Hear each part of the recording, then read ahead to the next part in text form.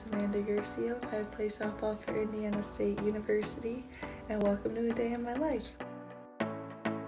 So my day consists of screening started at 6 o'clock, then I got weight starting at 6:30, then I have COVID testing after that, then I come back, clean up, have some breakfast, then I have a meeting for my internship.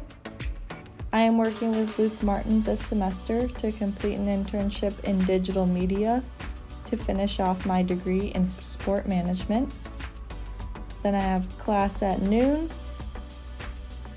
and practice at 2:15. Let's go!